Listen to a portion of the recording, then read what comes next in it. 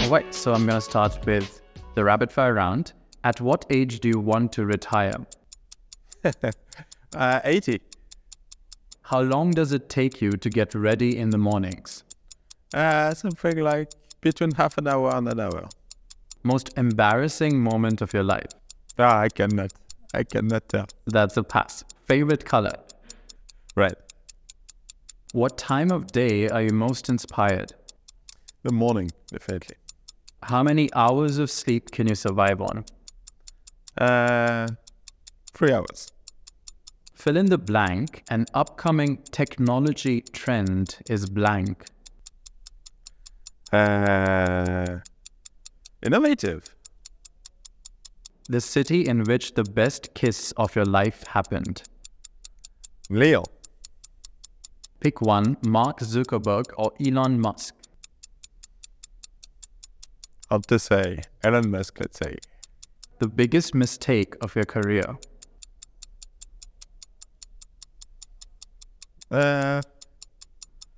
Feeling that I'm invincible. How do you relax? Usually I'm doing sports, mountain biking or hiking, many stuff. How many cups of coffee do you drink per day? Something like 10. A habit of yours that you hate. Smoking. The most valuable skill you've learned in life. Listening to people. Your favorite Netflix show. Mercredi.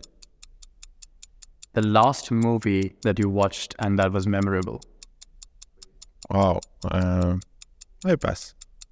The last song you listened to that you like. Yes, it was from Wax Taylor. I don't remember the song, but it's really nice. This one you can obviously pass. Can you hum the tune? Can I what? Hum the tune. No, I pass. All right, so that's the end of the rapid fire. Pretty fun. Is there any rapid fire question that you want to elaborate on in more detail, or do you want to move on to the longer questions? No, let's go to the longer question. Okay. So can you share with us your journey in the Internet of Things industry from the early days of M2M to the current state of IoT? How has the industry evolved over the past 15 years?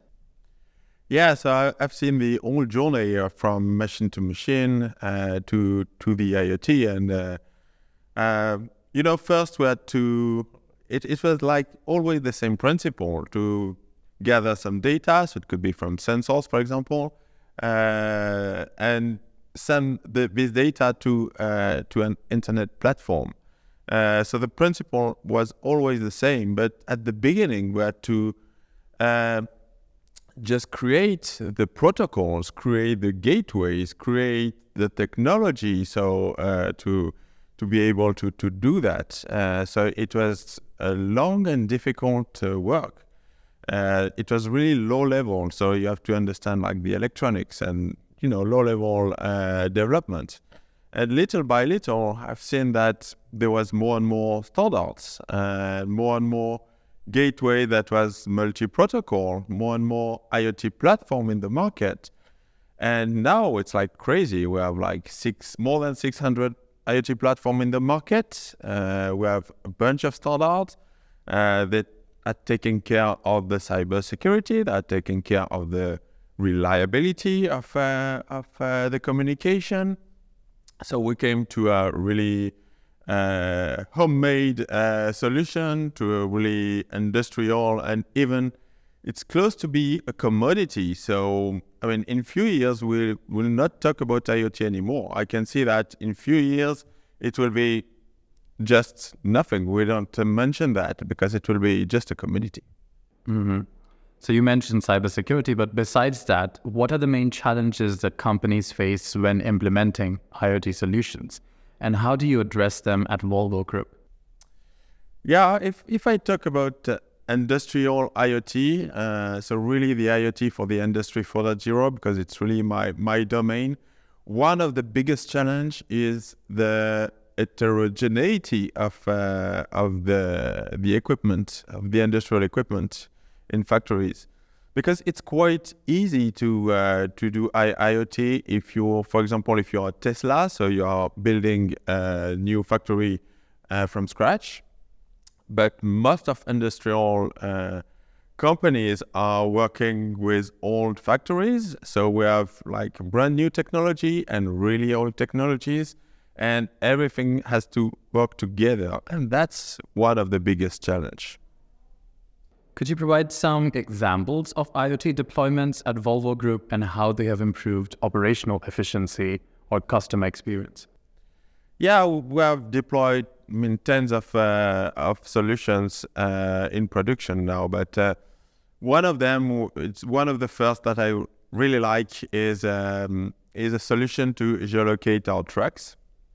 And basically, if you are on a factory yard, it's pretty hard to geolocate your trucks, because even if a truck is a big thing, is a big vehicle, we have several hundreds of trucks on a huge factory yard, and most of them are white, so it's quite difficult to find the right one for a worker. So what we have done is we have deployed a solution to geolocate the trucks in real time. And we have deployed this solution in 17 factories. So it's a quite big deployment. So we are geolocating several thousands of trucks every day. And it brings a lot of value for the business, because before this solution, they were writing down the position of the trucks in the factory yard. So it takes time for the worker to do that, and there was a lot of mistake. So when one mistake happened, it takes something like 2 hours for 2 people to find the right truck. So it was a big waste of time, and it's so comfortable for the worker to always have the position of the truck in real time. They don't make any mistake anymore. It's like super easy, and it brings a lot of value. With the increasing connectivity of vehicles, then, how do you ensure the security and privacy of data transmitted through IoT networks? Well, basically, we are just following the state of the art for the cybersecurity. As I said before, now there's a lot of standards, and it was not like at the beginning of IoT, there was a lot of startup, a lot of small companies that were launching, I would say, gadgets or devices that was easily hackable. But now it's not the case. If you follow the right policy, if you follow the rules, and if you have a state-of-the-art in the cybersecurity, you're not 100% safe, but you have a good level of security quite easily, I would say.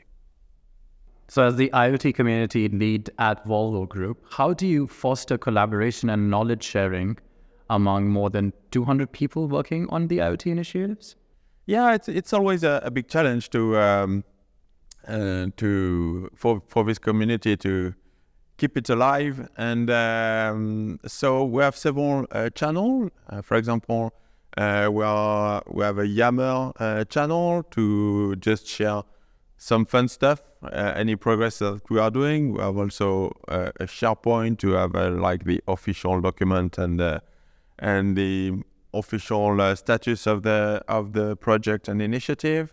But we have also we are also using Stack Overflow for the forum for more question stuff. We are using Confluence for wiki, so more a wiki way of talking. And we are also using newsletter, so a monthly newsletter sent by email to keep members informed. And one of the biggest challenge if you want to build a community globally is to have a relay all over the countries. So For some countries, I have good relay and it works really well. For some other, the relay is more weak and it works a little bit. It's a little bit harder. So that's always a big challenge. And I can say that it's a success because there's more than 200 people and they are always listening to, watching the video, listening to the podcast, reading the article. So it works really well. And one of my biggest challenge is for people to push people to produce content. So when you produce content, it works. A lot of consumer, but less producer. That's always a big challenge. So the 5G IoT market is projected to grow significantly in the coming years. What are the key factors contributing to this accelerated growth, and what opportunities does it present for businesses? Well, the 5G, I can see a big interest for autonomous vehicle, and we are working a lot for having autonomous vehicle, especially in the construction equipment, because it's easier than on the road. But for the industry, really, we have so much to do before 5G that it's not going to be like a revolution for me in the few coming years. So can you then share some insights into the potential benefits and challenges of implementing IoT in the transportation and logistics sector? So in logistics, I mean, that's a domain where the IoT can bring a lot of values. And I have the feeling that we are just at the beginning, because being able to track any assets, so it could be, it could be a packaging, it could be the product inside the packaging, or it could be rack, it could be a different kind of things. At Volvo, we have a crazy logistic flow. You cannot imagine the number of logistic flow to build one truck. So that's a huge challenge for us, and we're working on it. We are working hard to have a good track and trace solution for the logistic, and I'm convinced that it will bring a lot of value in the future. So what is there something exciting about it that you are currently working on? I'm working on a big solution, a big tool to deploy in all Volvo factories, and this tool will help shop floor people to connect any industrial equipment, to visualize any data, and to be notified on any condition, any specific condition that they will define. So it's like giving all the power of IoT into people without any IT skills. They will be able to use it without any development skills. Okay. How's the evolution of the automotive industry with IoT influencing the 5G IoT market? What are some specific use cases where 5G and IoT are revolutionizing the automotive sector?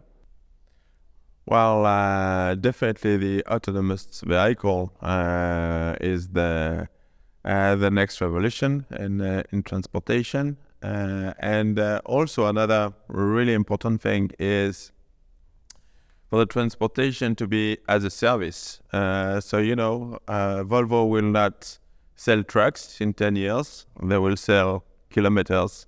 And that will be a tremendous shift in the way of doing our business. And so how can businesses and organizations overcome the challenges of fully leveraging the potential of 5G IoT? So, the analysts said that more than 70% of the IoT initiative failed, and it always for the same reason.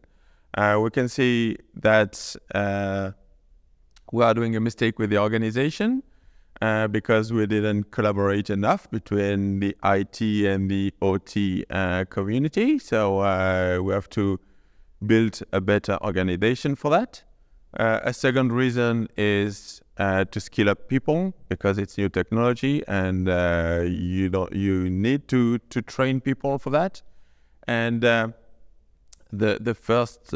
third reason, and it's not the least, it's to have some foundation. So if I talk about IoT, I mean, everybody in your company should work on the same platform using the same protocol, so they can share their knowledge and they can really build something together. That's really an important thing. Okay.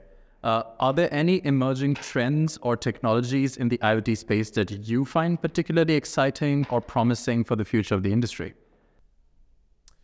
Yeah, all the technology around positioning, where the Wi-Fi 6, LoRa is coming with a new technology for the positioning. We have also more and more satellites in the sky, so all this positioning technology are going more and more accurate and also less and less expensive. So I think that's really, really exciting. All right, so the last question for you is of a personal kind. What would you be doing in your life if not this right now? Wow, that's the right question. I'm really passionate about what I'm doing, so I don't know. Gardening, windsurfing, nothing comes to... Oh yeah, sure. I can, live in the mountain and just enjoy the life.